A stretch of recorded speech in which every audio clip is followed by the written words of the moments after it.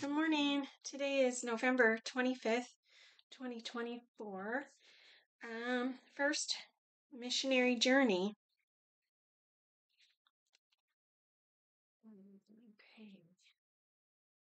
Okay. First missionary journey.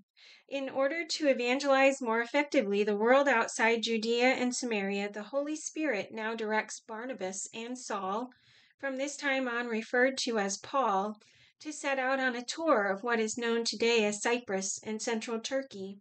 Leaving from Antioch in northern Syria and sailing from the port of Seleucia, Paul and Barnabas land at Salamis on the Mediterranean island of Cyprus. After crossing the island to Paphos, they then sail for the region of Pamphylia on the southern Turkish coast, where they spend some time in the city of Perga. It is here that John Mark, who will later write one of the four gospel accounts, and who has apparently been traveling with them, returns to Jerusalem. Later in the historical record, it will be seen that John's return causes some problems in the relationship between Paul and the young evangelist, but a reconciliation will ultimately prevail. From Perga, Paul's group travels to the city of Antioch in the region of Pisidia. Luke records Paul's sermon there, a sermon that is perhaps representative of Paul's preaching throughout the entire tour. Similar in some respects to Peter's sermon on Pentecost, it is principally aimed at Jews who gather in the synagogues on the Sabbath. It recites a history of God's dealings with the nation of Israel, notes the many prophecies about the coming Messiah, and sets forth Jesus as that resurrected Lord. But Paul is quick to add that even the Gentiles are now recipients of God's grace. Thereafter in Antioch and in the cities of Iconium, Lystra, and Derbe, many Jews and Gentiles believe in Jesus. But certain ones among the Jews who are jealous of Paul's success stir up the people and instigate persecution against him. Withstanding even stoning, Paul then begins the return trip to Syria. Along the way, he will visit newly established congregations of Christians and appoint elders as spiritual shepherds in each congregation. Acts 13:1 in Antioch. In the church at Antioch, there were prophets and teachers: Barnabas, Simeon, called Niger, Lucius of Cyrene, Manaen, who had been brought up with Herod the Tetrarch, and Saul. While they were worshiping the Lord and fasting, the Holy Spirit said, "Set apart for me Barnabas and Saul for the work to which I have called them." So after they had fasted and prayed, they placed their hands on them and sent them off. The two of them, sent on their way by the Holy Spirit, went down to Seleucia and sailed from there to Cyprus. When they arrived at Salamis, they proclaimed the word of God in the Jewish synagogues. John was with them as their helper. They traveled through the whole island until they came to Paphos. There they met a Jewish sorcerer and false prophet named Bar-Jesus, who was an attendant of the proconsul Sergius Paulus. The proconsul, an intelligent man, sent for Barnabas and Saul because he wanted to hear the word of God. But Elymas, the sorcerer, for that is what his name means, opposed them and tried to turn the proconsul from the faith. Then Saul, who was also called Paul, filled with the Holy Spirit, looked straight at Elymas and said, "You are a child of the devil and an enemy of everything that is right. You are full of all kinds of deceit and trickery. Will you never stop perverting the right ways of the Lord? Now the hand of the Lord is against you. You are going to be blind, and for a time you will be unable to see the light of the sun." Immediately, mist and darkness came over him, and he groped about, seeking someone to lead him by the hand. When the proconsul saw what had happened, he believed, for he was amazed at the teaching about the Lord. From Paphos, Paul and his companions sailed to Perga in Pamphylia, where John left them to return to Jerusalem. From Perga they went on to Pisidian Antioch. On the Sabbath they entered the synagogue and sat down. After the reading from the law and the prophets, the synagogue rulers sent word to them, saying, "Brothers, If you have a message of encouragement for the people, please speak." Standing up, Paul motioned with his hand and said, "Men of Israel, and you Gentiles who worship God, listen to me. The God of the people of Israel chose our fathers. He made the people prosper during their stay in Egypt. With mighty power, he led them out of that country. He endured their conduct for about 40 years in the desert. He overthrew 7 nations in Canaan and gave their land to his people as their inheritance. All this took about 450 years. After this, God gave them judges until the time of Samuel the prophet. Then the people asked for a king, and he gave them Saul, son of Kish, of the tribe of Benjamin, who ruled 40 years. After removing Saul, he made David their king. He testified concerning him, "I have found David, son of Jesse, a man after my own heart. He will do everything I want him to do." From this man's descendants, God has brought to Israel the Savior, Jesus, as he promised. Before the coming of Jesus, John preached repentance and baptism to all the people of Israel. As John was completing his work, he said, "Who do you think I am? I am not that one. No, but he is coming after me, whose sandals I am not worthy to untie." Brothers, children of Abraham, and you God-fearing Gentiles, it is to us that this message of salvation has been sent. The people of Jerusalem and their rulers did not recognize Jesus, yet in condemning him, they fulfilled the words of the prophets that are read every Sabbath. Though they found no proper ground for a death sentence, they asked Pilate to have him executed. When they had carried out all that was written about him, they took him down from the tree and laid him in a tomb. But God raised him from the dead, and for many days he was seen by those who had traveled with him from Galilee to Jerusalem. They are now his witnesses to our people. We tell you the good news. What God promised our fathers has fulfilled for us, their children, by raising up Jesus. I'll read that again. What God promised our fathers, he has fulfilled for us, their children, by raising up Jesus. As it is written in the 2nd Psalm, "You are my son. Today I have become your father." The fact that God raised him from the dead, never to decay, is stated in these words, "I will give you the holy and sure blessings promised to David." So it is stated elsewhere, "You will not let your Holy One see decay." For when David had served God's purpose in his own generation, he fell asleep. He was buried with his fathers, and his body decayed. But the one whom God raised from the dead did not see decay. Therefore, my brothers, I want you to know that through Jesus the forgiveness of sins is proclaimed to you.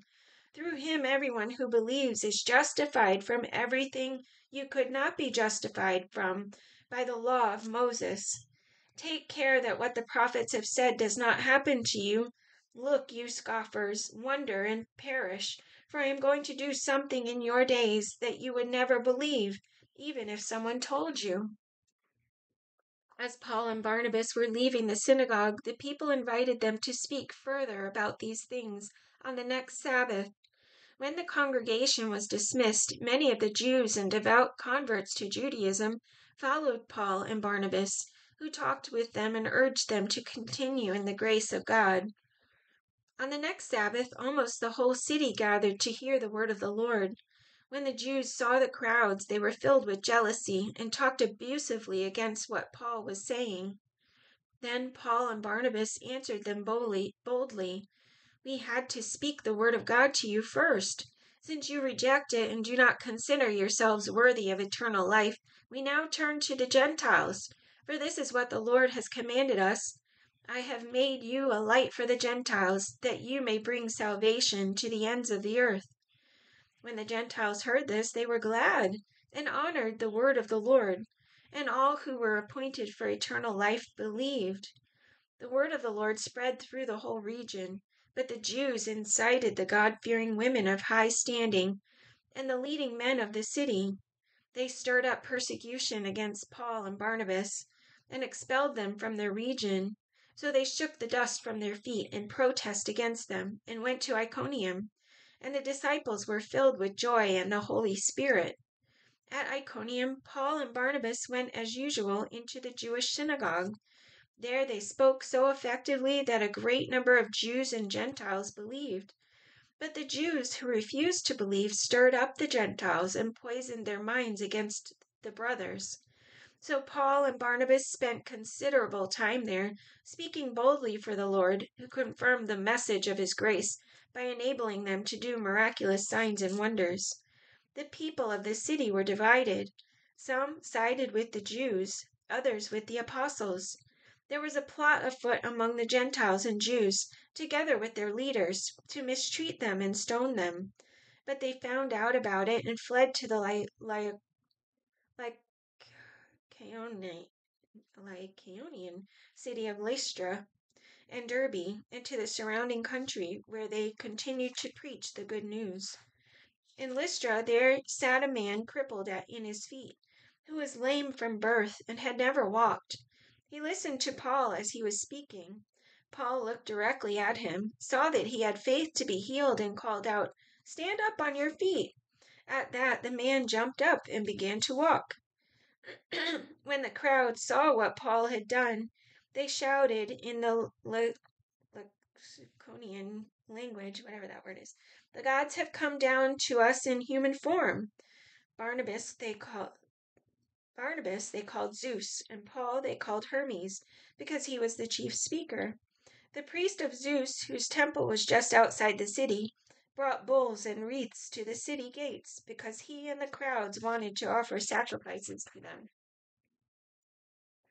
But when the apostles Barnabas and Paul heard of this, they tore their clothes and rushed out into the crowd, shouting, "Men, why are you doing this? We too are only men, human, like you.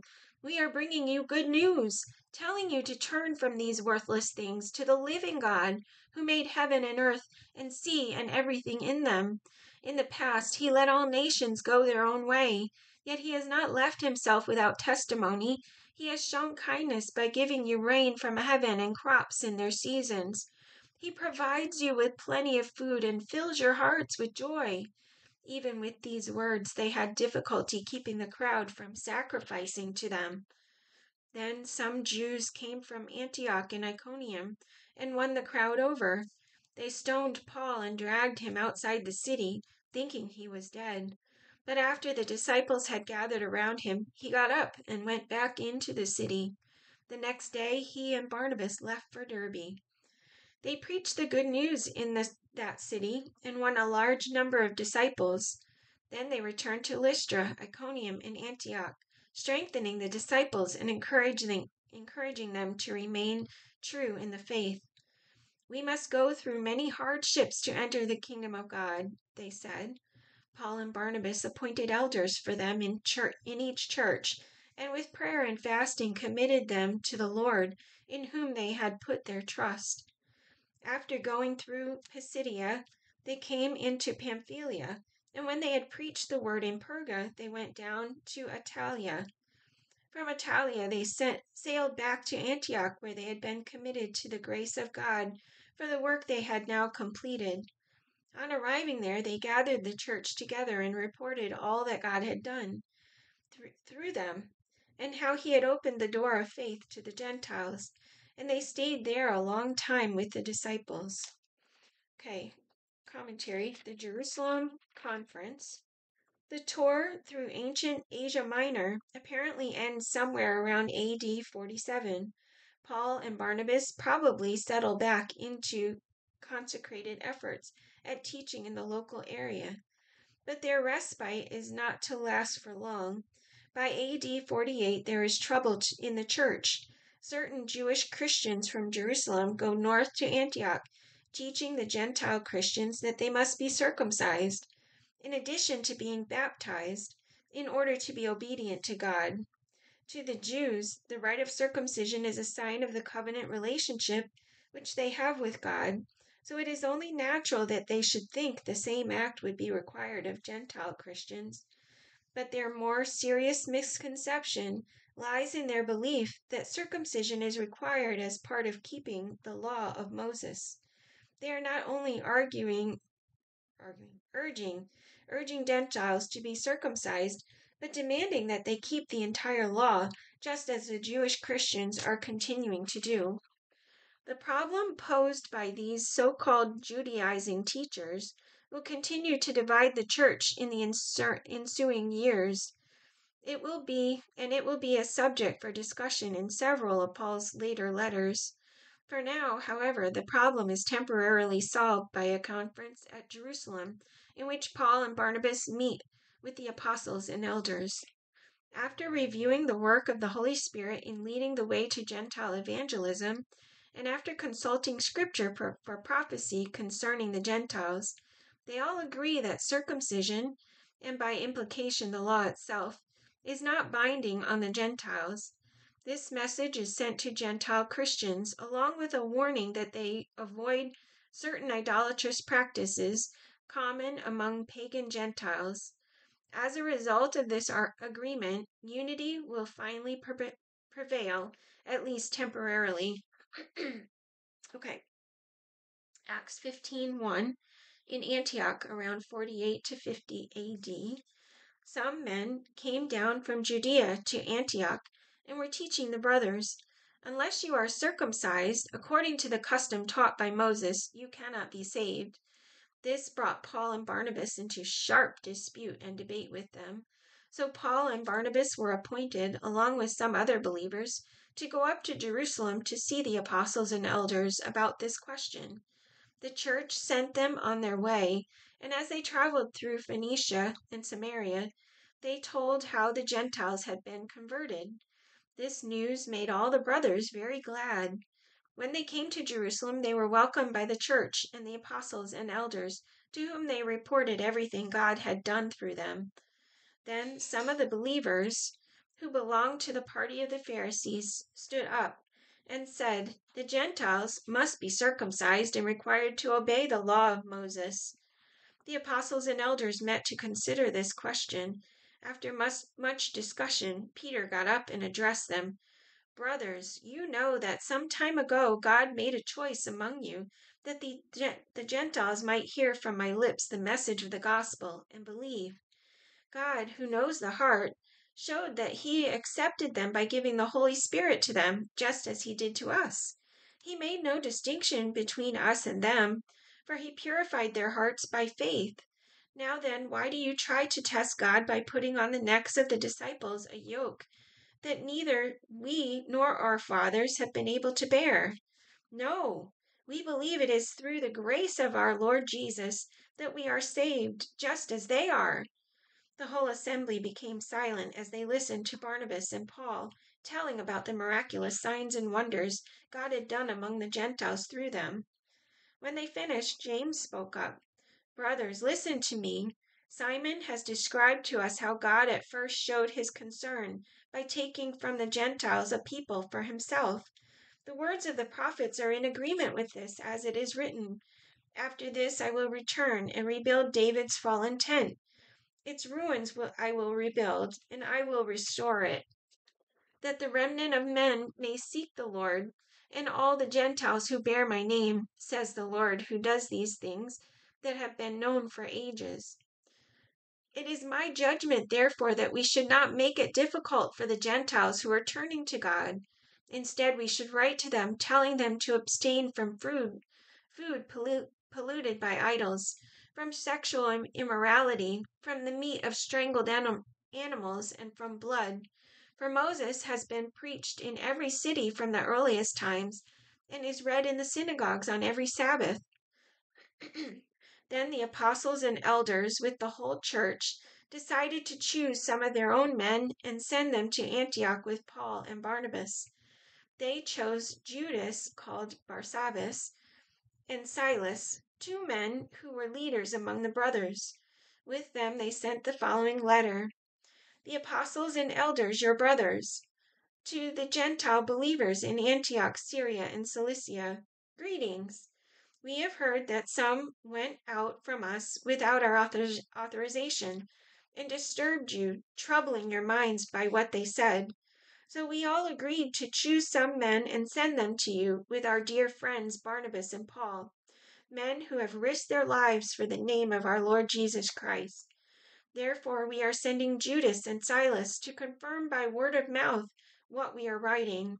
It seemed good to the Holy Spirit and to us not to burden you with anything beyond the following requirements. You are to abstain from food sacrificed to idols, from blood, from the meat of strangled animals, and from sexual immorality. You will do well to avoid these things. Farewell. The men were sent off and went down to Antioch, where they gathered the church together and delivered the letter. The people read it and were glad for its encouraging message. Judas and Silas, who themselves were prophets, said much to encourage and strengthen the brothers. After spending some time there, they were sent off by the brothers with a blessing of peace to return to those who had sent them. But Paul and Barnabas remained in Antioch, where they and many others taught and preached the word of the Lord. All right, that's it for today. All right, have a great day. See you tomorrow.